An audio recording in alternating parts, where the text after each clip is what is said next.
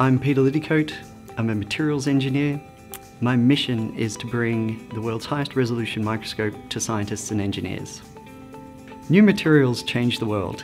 If you think of the light bulb, it wouldn't have happened without the invention of the tungsten filament. The problem is that materials engineering costs billions of dollars and takes 20 years or more. Today's microscopes don't image the complete atomic structure.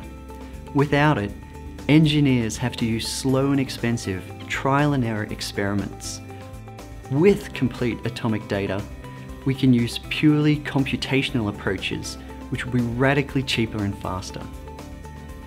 This microscope can image the 3D position and element identity of every atom. It's a 100 times resolution improvement.